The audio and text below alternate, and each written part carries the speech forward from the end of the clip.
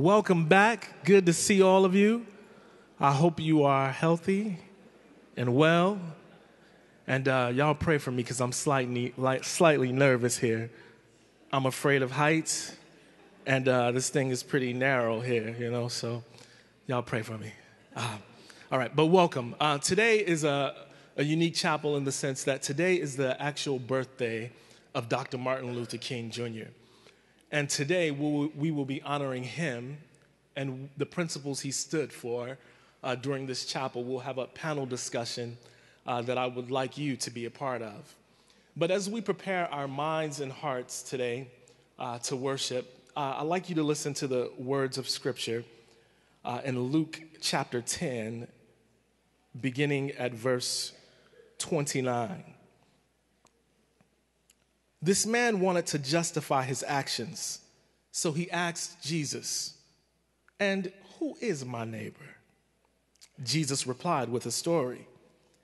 A Jewish man was traveling from Jerusalem down to Jericho, and he was attacked by bandits. They stripped him of his clothes, beat him up, and left him half dead beside the road. By chance, a priest came along. But when he saw the man lying there, he crossed to the other side of the road and passed him by. A temple assistant walked over there and looked at him lying on the ground, but he also passed by on the other side. Then a despised Samaritan came along, and when he saw the man, he felt compassion for him. Going over to him, the Samaritan soothed his wounds with olive oil and wine and bandaged them. Then he put the man on his own donkey and took him to an inn, where he took care of him. The next day he handed the innkeeper 2 silver coins, telling him, "Take care of this man. If his bill runs higher than this, I'll pay you the next time I'm here." Now, which of these 3 would you say was a neighbor to the man who was attacked by bandits? Jesus asked. The man replied, "The one who showed him mercy." Then Jesus said, "Yes, now go and do likewise." Let's pray. Father, we thank you for our time together, that we get to pause in our day and to sit in your presence. So much going on. Seems like a lot of people are battling different viruses and bugs like that. And we just want to pause in your presence and be, just to be. Thank you for the life of Dr. Martin Luther King. He wasn't a perfect man, but he gave his life in terms of for a good cause. And as we remember him and honor his legacy, I pray that you would speak to our hearts so that we would give our lives for your purposes and for your glory. We ask that your presence would be felt here and known, and that you just bring peace and clarity to our minds and hearts. In Jesus' name we pray. Amen. This morning we're going to be led in singing by Mr. Julius Dix. Would you please give him a hand as he comes?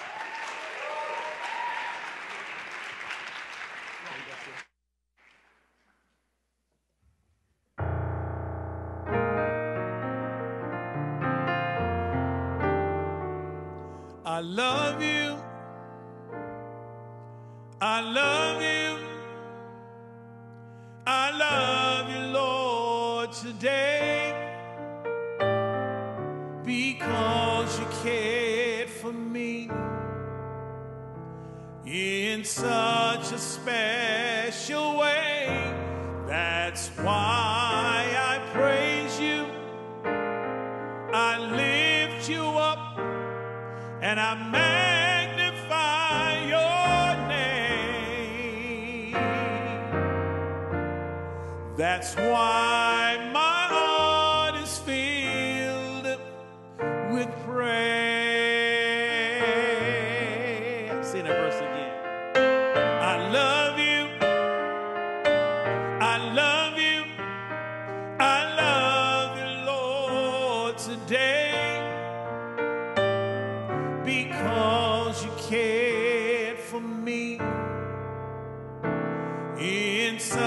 such a special way. That's why I praise you. I lift you up and I magnify your name. That's why my heart is filled with praise. My heart, my mind, my soul belongs to you. You paid the price for me way back on Calvary.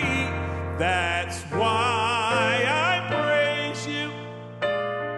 I lift you up and I magnify your name.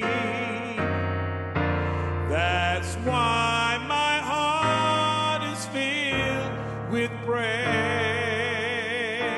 Praise. That's why my heart is filled with praise.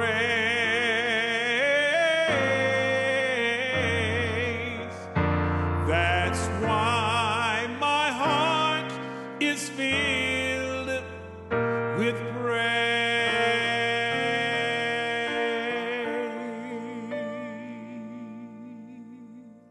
Good morning. Uh-oh, no, that's not going to work. Good morning. That's not going to work. Good morning. That still ain't going to work.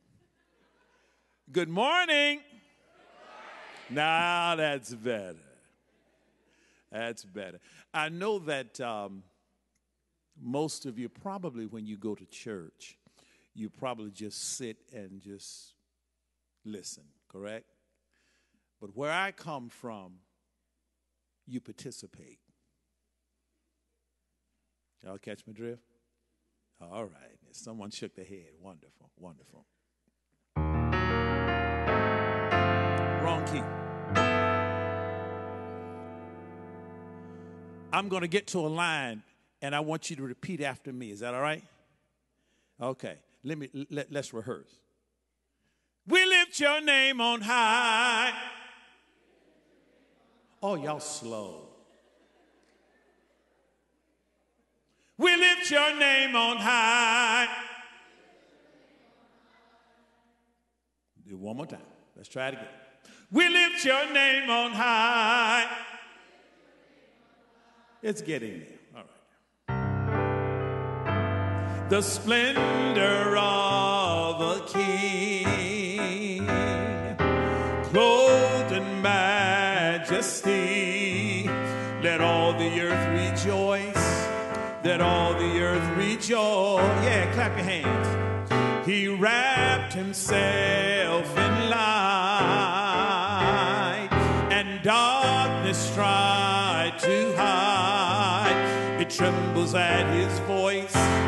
It trembles at his voice. If you know it, sing with me. Come on. How great is our God. Come on. Sing me, how great is our God. And all see how great is our God. Second verse, good. Clap your hands. Come on. Age to age he stands. Time is in his hand. Beginning and the end. Beginning and the end. The Godhead three in one. Father, Spirit, Son. The Lion and the Lamb. The Lion and the Lamb. You know, come on, sing. Come on. How? That's it. Sing me how great. Everybody. And all see how great.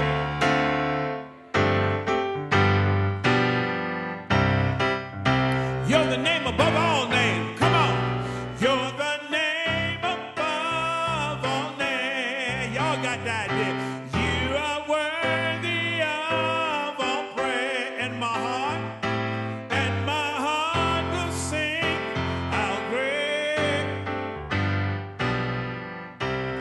Take it up a little bit. Come on, everybody, how great. Come on, how great. Sing me, how great is our, and all will see how great is our God. Clap your hands. Keep clapping your hands. Keep clapping your hands. Listen, we lift your name on high.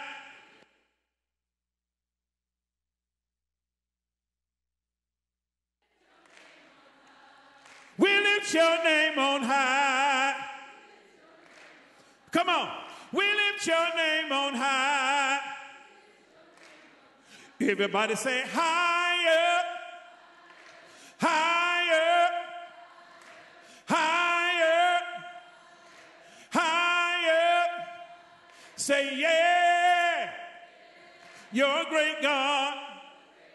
Say yeah, you're a great God. Come on. Say yeah. Yeah.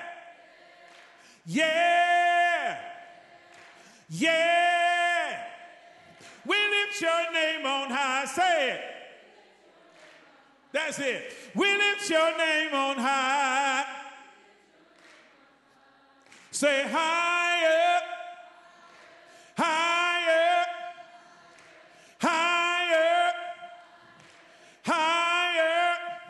How great is our God. Come on, say it. Sing.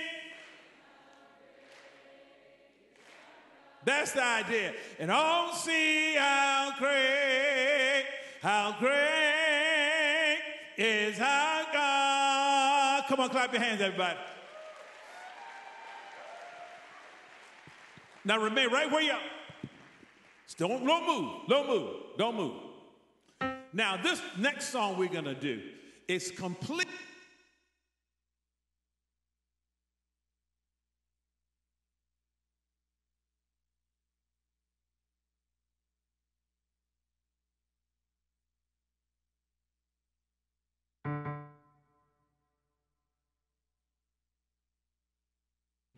They switch your mic. Oh, okay. Is that better? Okay. Can you give me a little bit more in the monitor here? Wonderful. It was probably me. Yeah. Okay. Again, you have to repeat after me, okay? All you gotta do is say everything that I say. If I say, go jump out the window. So whatever I say, all right? I'm not going to say that, I promise you. Okay. Okay. Y'all ready to go? Give yourself a hand for the Roberts Wesleyan Choir. All right. Hail Jesus, you're my King. Your life frees me to sing. Everybody. I will praise you all my day. Perfect in all your ways. Hail Jesus, you're my Lord. Clap your hand, come on. I will obey your word. I want to see your kingdom come. Not my will, but yours be done. Glory, glory to the Lamb. You will take us into the land. You got it. Come on. We will conquer in your name and proclaim that Jesus reigns. Hail, hail, Lion of Judah. How wonderful you are. Hail, hail, Lion of Judah. How powerful you are. Hail Jesus, you're my King. Come on, everybody. Your life frees me to sing. I will praise you all my days. Perfect in all your ways. That's it. Glory, glory to the Lamb. You will take us into the land. We will conquer in your name and proclaim that Jesus reigns. Hail, hail, Lion of Judah. How wonderful you are. Hail, hail, Lion of Judah. How powerful you are. Come on. How powerful you are. Say, how wonderful you are. Can't hear you. How wonderful you are. Listen, give him the praise. You got to give it up. Come on. Give him the praise. You got to give it up. Come on. Give him the praise because he's been so good. Give him the praise because he's been so kind. Give him the praise because he brought me through. Give him the praise because he's a friend of mine. Give it up. You got to give it up.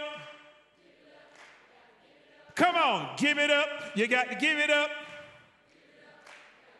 Listen, give it up. Come on, give it up.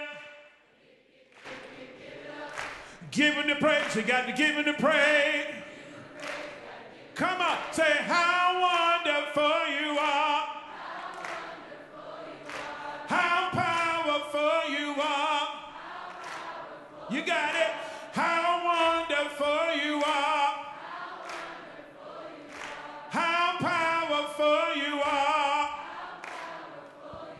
Clap your hands, everybody. Amen.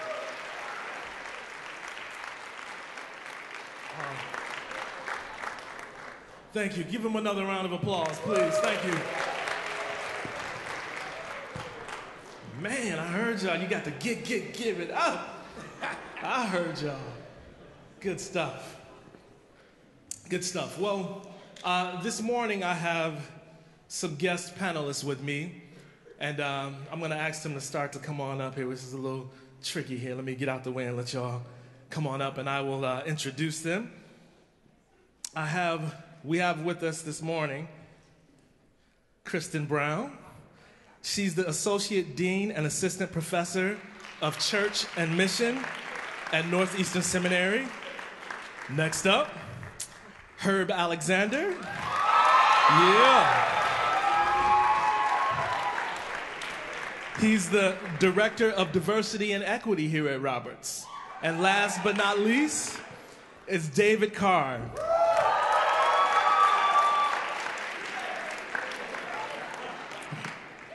He is the Assistant Professor of Biblical Studies here at Roberts Wesleyan College. And so thank you all for joining us this morning. Now, I want to set this discussion up. We're going to talk about beloved community. Beloved community. This was a philosophy of Dr. Martin Luther King's, which I believe comes from Scripture. The passage I read earlier was about we're called to love our neighbors. And who is our neighbor? Whoever is, everyone is our neighbor, really.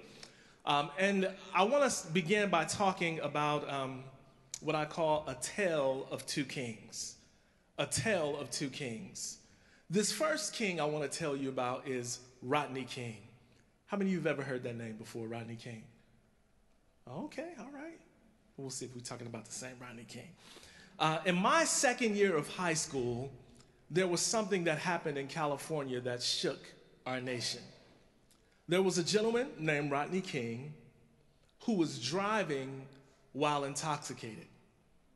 And he led the police on a high-speed chase. They were trying to catch him. And when they finally caught him, they got him, and he resisted arrest a little bit. And then they began to use force. But then they began to just take it to an extreme, and they began to use excessive force. And they really began to pound him. And he took a beating, and someone captured this on their camcorder, sent it into the news. This picture was being blasted all over the states. And when these police officers, in the video, you could see a couple of police officers grabbing two of them saying, look, that's enough. You know, the guy's not getting up. That's enough. But when the time came, these officers were acquitted. And when they were acquitted, violence just erupted in LA. And we had what was known, these LA riots that were just violent, terrible. I mean, havoc, such anger. And, you know, this really sounds like this incident could be told today. Like this happened yesterday. But when all of this was happening, all of these riots, they brought Rodney King on the news to try to get people to stop. And when they brought him on, he had this famous phrase, I don't know if you know it, but he just got on the news and he said, look, you know, stop. Can't we all just get along? Can't we all just get along? And that was a phrase, and it became repeated on Saturday Night Live, different comedy shows. You know, they would make it a joke, you know, can't we all just get it along? Can't we all just get along? But that's one type of philosophy. You know, in order to stop from just fighting or stop the conflict, we just agree to get along. Meaning that we really don't resolve our differences, we just go along to get along. But then there's this other king, Dr. Martin Luther King, who had this philosophy of beloved community. And with this philosophy of beloved community, people will ask him, you know, during his protests, during the civil rights movement, they would say, you know, what's the goal of this? And his response would be, look, the goal of a civil rights movement is not nonviolence. Nonviolence is not the goal, but the goal is beloved community. Beloved community is when enemies become friends. It's when the oppressed and the oppressor become brothers, sisters, brothers and sisters. And so he had this philosophy that says, look, we're not just doing this just to get along, but we're doing this because we truly believe that change is possible and that Christ calls us to love one another. It's not enough just to get along. Now, when you think about this in our time where we are today, I mean, our nation is kind of just divided, or at least that's the picture we see in media. But many of you feel this tension, like maybe like because you know what we're getting ready to talk about, maybe you even clamming up a little bit like, oh, here we go again, you know? Because this is a tough thing to talk about. And when you talk about it, you want to take the topic serious, and you don't want, you know, any trite answers, but when talking about anything, there's a lot of emotion, there's a lot of feeling that go into it. And so this morning, we're going to have this discussion on beloved community with these wonderful people. And I've got some questions. We're missing a panel member. She's out sick today. It was our Hispanic sister, Lisa DeVinny. She was going to be a part. She's sorry that she can't be a part.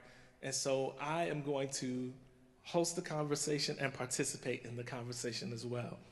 And so while I open my notes here, why don't you give these folks another hand for being with us.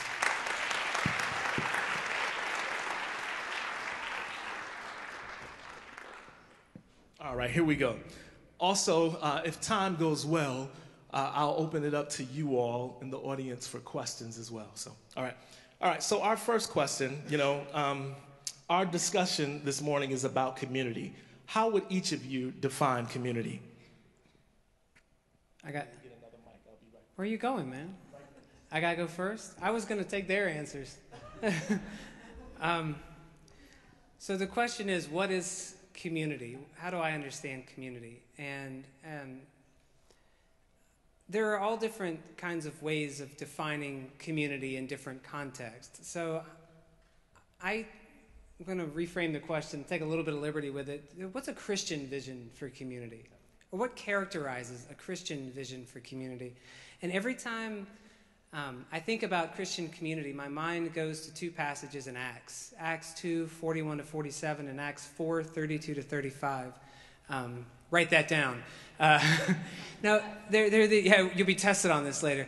But there are these summary statements in Acts that describe the earliest believers in an ideal life, community life together.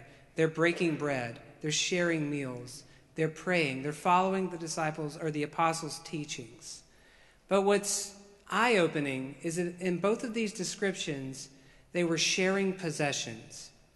And when someone was in need in the community, people were selling their possessions to make sure that those who did not have what they needed had what they needed.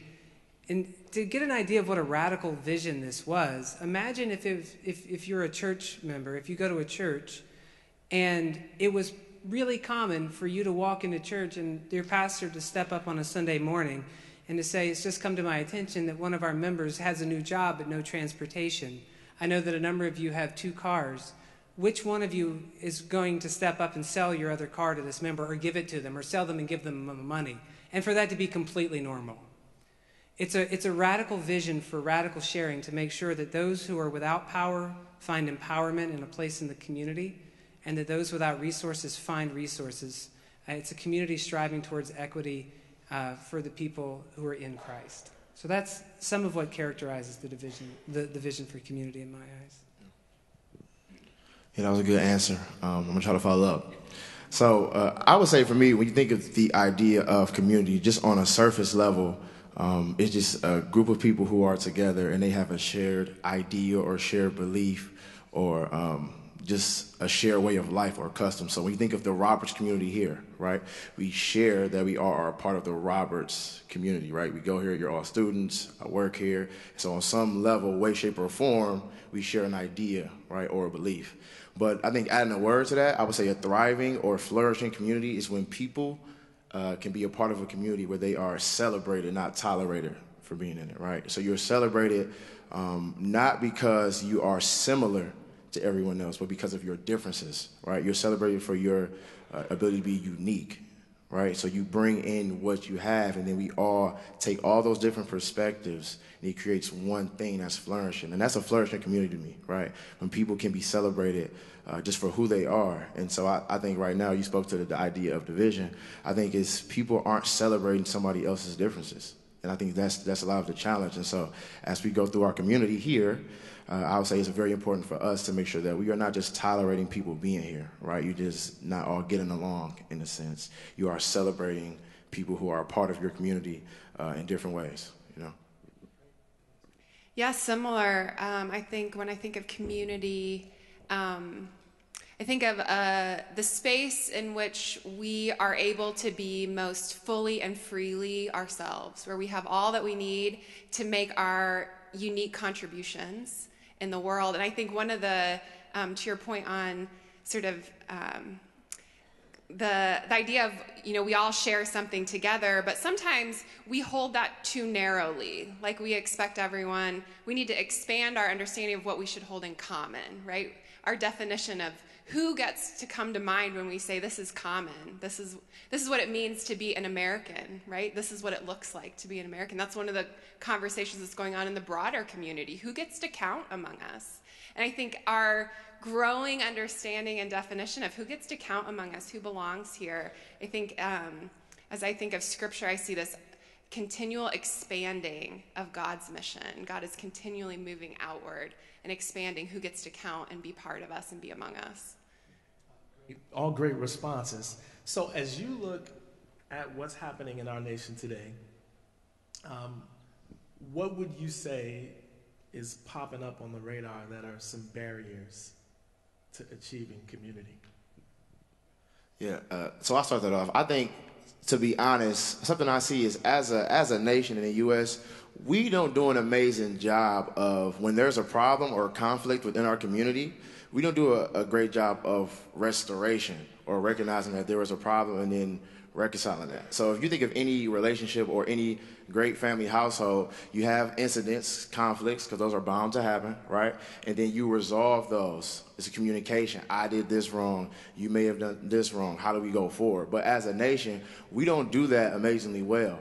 And so what happens is we have a conflict, and it may lead to a law being passed to change it, right? And then people just bunker down on their perspectives on the conflict, who was wrong, who was right. But there's not really compromise in the middle. And so I'm reminded of apartheid in the 80s, 90s, right? Apartheid happened in South Africa, and there were similar things that happened here in America as far as race and division and Jim Crow and all that, right? And so what they did, though, when they kind of revolted against that and that was overthrown, instead of throwing the people who were the oppressors and just throwing them in jail or whatever have you, they did something called truth trials. And so the people who were the victims and the people who were the oppressors came together and they talked about it in these trials. And so people were able to express their hurt, and then the people who hurt were able to hear that and either express they were sorry or what they thought at the time. And so that led to reconciliation, and they have advanced in a way that we haven't been able to do that here in America. So I think as a nation, we need to, conflicts happen, and that's okay, right? But how do we get past it and reconcile? And I think that's a huge barrier for us. Okay. So, follow a question in the middle of that. So, conflict isn't necessarily a bad thing. No, I think conflict leads to progress, right? So we all just, so if you don't come, I think what happens is there's two opposing sides, right? So I see this, you see this. And so for me to grow and learn, I need to hear that opposing side. I need to hear the opposing thoughts, because there may be something within that I can learn from. Mm-hmm. Or I may not learn from it or agree, but at least now I've heard it and I can make an informed decision. If there's no conflict in that, I don't have an informed decision. I just have my decision, right? That may not be informed. So I think conflict is very important to grow for a nation, for a person, for a relationship, for anything. Thank you. So some other barriers that you all see. Yeah, I completely agree on that one. I think, the polarization that we're sort of seeing and our inability to listen, to change our minds. Like, it's almost in the world that we live in our society, to change your mind is held against you, right? And we've sort of started to value maintaining sort of our right and wrong polar opposites in the world.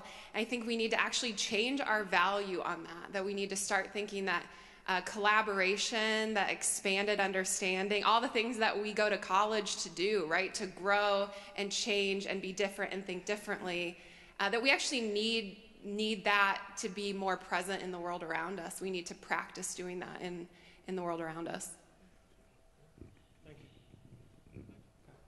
We'll share. One of the things that comes to mind for me is that we are, I think it's a true barrier that we are so hyper-individualistic, that Americans, individualism is like a core value for us. And I think when your whole guiding ethic suggests that my life's purpose is to gain, to succeed for myself, and that if I'm successful, then it's better for everybody if I get mine, right? If I can come out on top. And in many ways, it's the exact opposite of what's taught in much of the New Testament, where if you've had my New Testament classes, I talk a lot about this term other regard, where so much of the guiding ethic in the New Testament is regard for others, concern for their building up, concern for the building up of larger communities and their strengthening. It's an outward-focused ethic. And I think that when we turn inward so much in hyper-individualistic kind of ways, we get what you've just described as this sort of, I'm going to bear down in my viewpoint, and defending what I think is right becomes more important than living together in a life-giving community. Good. I am kind of, I do agree with what's being said, but when I think of a barrier, I think of what Herb talked about as conflict, knowing how to engage in conflict. And there's a quote that comes to mind from Stephen Covey in his 7 Habits of Highly Effective People.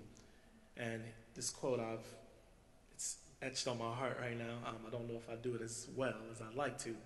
But he says, seek first to understand before being understood. And I think one of the barriers that I see is that there's like this hardness of heart towards listening. And maybe we're giving ear to the wrong thing, and we really don't sit back to say, wait a minute, am I really hearing what this person is saying? You know, my wife and I, we sat through a session of marriage counseling early in our marriage. And this was a very tedious process because I was misunderstanding my wife. And so the counselor told me, he says, look, he says, this is how you can understand her better. Just ask her, say it this way, say, okay, love, when you said this, this is what I heard you say. Is that what you meant? And it takes longer. The conversation takes longer. But when I have that kind of approach, I can really hear her heart and not mess it up, you know? And I think if we can have that kind of posture in our culture today, one of listening and seeking really to understand before we are understood, then we could grow and move forward in resolving some of that conflict. So being at a Christian college, how does the life and teachings of Jesus really speak to what's going on in our time? For me, I would say, so the way I approach the Bible, you know, in general is I look for practical ways to apply things that I read to my life, right? So I know the spiritual component is very important, but I also grew up in an environment where practicality was needed immediately. You know what I mean? You need to be able to apply what you learned to life. And so things that I actually saw was that he did a good job of that, of looking at people and their differences and valuing them, right? And so he tailored how he spoke to people and what he did with people to that, right? So I'll just give an example. So he went out, and we all probably know the story of, you know, follow me and I'll make you fishers of men, right? So if he would have went out and talked to them and said, hey, I'll make you recruiters or salespeople, that wouldn't have related to fishermen. They were like, well, I ain't got nothing to do with that, right? Yeah. But he went out and said, hey, I'll make you fishers of men. He adapted to who he was speaking to, right? And so he did a great job of understanding where people were and meeting them there, right? So when I think about that in terms of community, he was humble in that way. It was a cultural humility in that, to be able to talk to people and address people and not compromise his values. Because I think a lot of times we believe that if I am connecting or understand somebody who has a different belief, whether it be religion or race or gender or whatever, then I have to compromise my values. You really don't need to do that to understand somebody, right? You don't need to do that to understand somebody. So he did a great job of not compromising what he believed, but still being able to understand and meet people where they were. And eventually people follow him because of that, right? And so I think that's just a great example of how he was able to do that.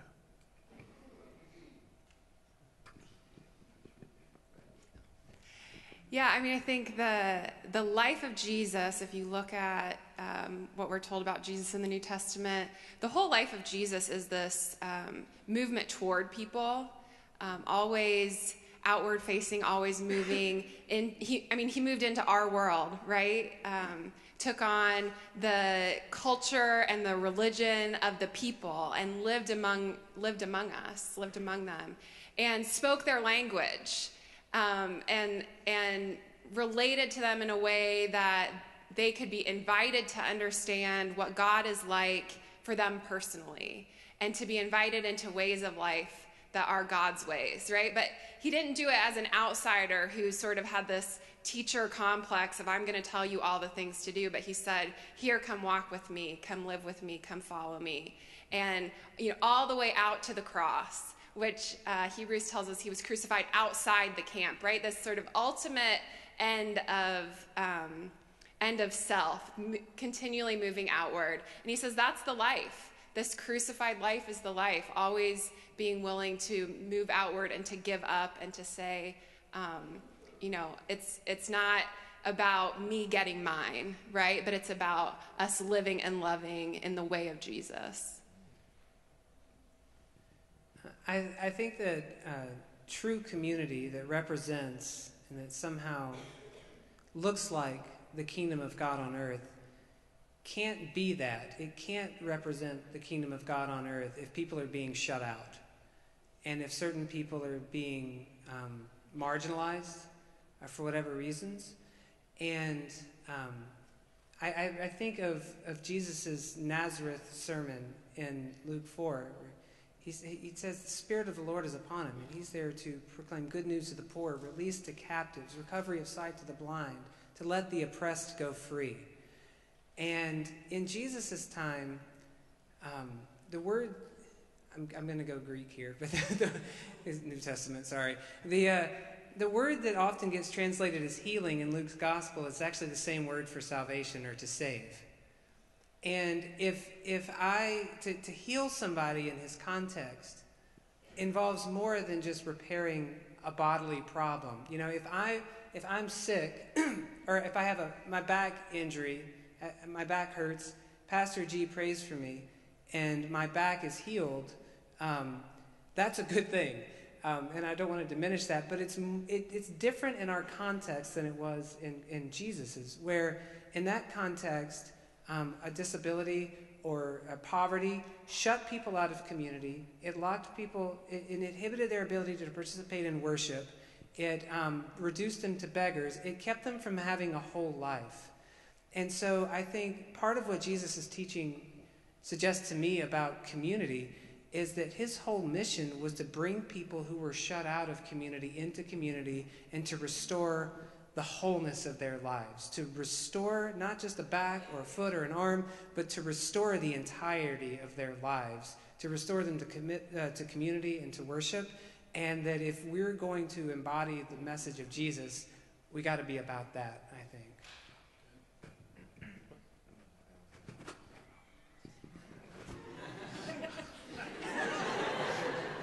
No, I just want to add on to that point. Just a quick thought when you said that was not only, so he did a great job of that, but also I think he did a great job of showing people who may have been judgmental within community that they were not perfect either, right? That they had work to do. And so I just wanted to point that out as you were saying that he did a good job of saying, you know what, we also have, the plank in our eye outside of somebody else. There's some things that we need to work on as well, and I think that's a huge point we talked about. Well, to echo that is it reminds me that I remember when I was in seminary, we always talk about Jesus' arguments with the Pharisees and how they differed. But one of my professors said, don't forget, though, that he never stopped eating with Pharisees. He was always at the table having fellowship with people he had the most vicious agreements with and never gave up fellowship with them. All right, I'm going to ask them one more question, but if you have questions, get them ready because I'm getting ready to come your direction. You all can share that mic as I walk down after I ask this question. So, real talk. Beloved community or just can we all get along? Do you really believe beloved community is possible? And have you experienced that before? Take it away, guys. Who going first on that? Who's that one? Yeah. I think it's possible. I think I have experienced it in many different ways. I think it's going to be, it's a long process, right? I think it's a very long process to get a beloved community, a community that loves the person who you don't agree with or don't like. Because we all, as a matter of fact, let me go ahead and do this. Do me a favor out there, everybody. Raise your hand if you have somebody right now who you can think about that you do not like. Just raise your hand if you got somebody. Think about them. Okay, got you. Now, if I say go out here and tell them you love them after this, would you do it? Raise your hand if you would do it. You got 4 or 5 people, right? Okay. So, hey, I'm just saying. Right. They talking about it right now, okay? No, but in all honesty, I think that that is the difficult part, is being able to see past how you feel past the person and being able to love them. I think once we get to that point as a community, then we'll be able to get to the idea of beloved community.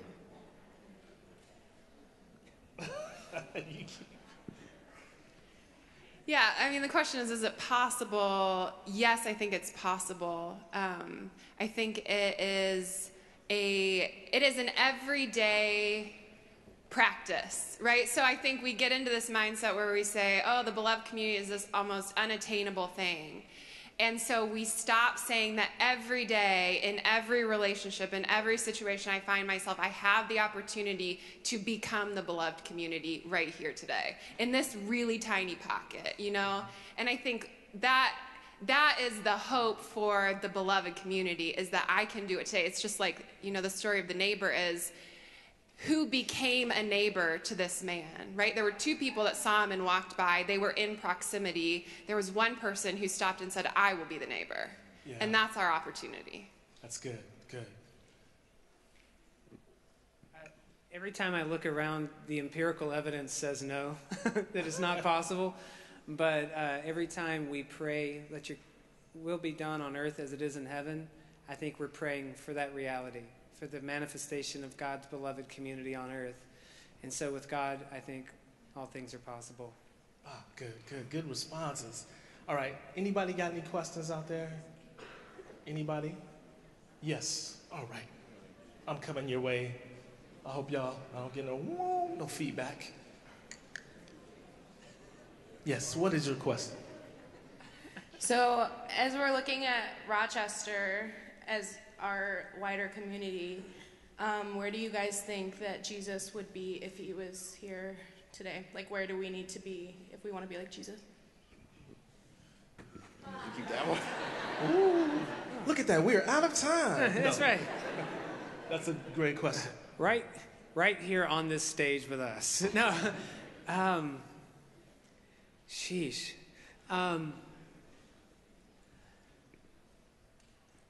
I would, without name, I'm still new to Rochester, so I get to be vague on this. I would say everywhere you find people who have been shut out, everywhere you find people who have been systemically marginalized, everywhere you find people who are impoverished, and in churches, and in worship centers, and in classrooms, especially my classrooms. No, but it's not an either-or kind of thing, that he would be with the people of God and he would be in the margins. Man, I would say, if I had to be honest, I would say Jesus would be in chapel Monday, Wednesday, Friday, with all of us on a regular. But no, in all seriousness, I would say I think we forget, in reality, Jesus was a radical, right? I mean, Jesus really was. I think we have this like very soft view of Jesus, but when you really look at it, he was very radical. He was doing things that people didn't even think of back then, right? You healing people on the Sabbath. What? Right? He did it anyway. Eating with the tax collectors. What? He did it anyway, right? So I think he would be whatever we can think of as radical for the greater good, though. I think that's where we would find Jesus at. Yeah, agreed. I think Jesus is, I think we find him in a lot of places, and for me, it's always important to be surprised by where I find Jesus. That he shows up in the most interesting places and is in the lives of the most interesting people. So I think, my church participates in a organization called RAIN, the Rochester Area Interfaith Hospitality Network. And churches and synagogues and community centers all together, it's an interfaith network, participate in helping out people who are experiencing homelessness. And we open up our churches and our doors and create spaces for people that are trying to get back on their feet. They had a housing crisis. And every time I do it, I think Jesus is here. Like, no matter what building that is taking place in, it could be in a Muslim community center, and Jesus is definitely there, and Jesus is with these people. Yeah, I know for me, it would be where I live, and that's in Pittsford. And nice community, but when we moved there, my kids experienced some intense conflict. And we had to pull them out of school early. We were actually thinking of transferring. My kids went through some intense turmoil. And we were thinking about moving, getting them out, just like I'm tired of this, we don't need to deal with this. But after we settled back down, it was just like, you're called to lean into this. And so I think sometimes the place where we need to be is the place that we're trying to get away from. And so I think it's leaning into the tension. And I'll take one more question. Is there one more? She put it up before you, bro. I love you, though. Wait, all right, Talking about beloved community, if you had to be honest, do you think that Roberts Wesleyan College kind of embodies that? Or if they don't, what's a practical way that we can have that? That's the perfect question to end on. Does Roberts Wesleyan model a beloved community? And if not, what can we do to become that? So, I mean, I think it's a really important question, and it's actually, I think, a question that needs to sort of be talked about over lunches and in classrooms, right? Because it's a conversation for the community to have. Like, it's one thing for me to say, oh yeah, from my perspective, we're absolutely the beloved community, and there are 50 people in this room that say, I don't live that every day. And so I need to know those 50 people, and I need to hear from them why they aren't experiencing the beloved community, because that's where we have the opportunity to extend it. And we'll let your answer be the answer. Okay. So here's the thing that you want to walk away with before you take up your bags. And I understand that not everybody desires to live this way, right? Because you can't force beloved community. You really can't. But it's something that you got to want. And so for those of you who really want that, the challenge is maybe to talk with some people around the lunch table. Have lunch with some people maybe you don't know, never sat with, and talk about these things. But this is just the beginning of that conversation. Father, we thank you for our time together. We thank you for the invitation to follow Jesus in this way of living. We thank you for the example of Dr. King, who fought for this and fought for equity and fought for change in his time. I pray that we would be individuals who would use all of the gifts, talents, and resources that you've given us to build beloved community. In Jesus' name, amen. All right, you all take care.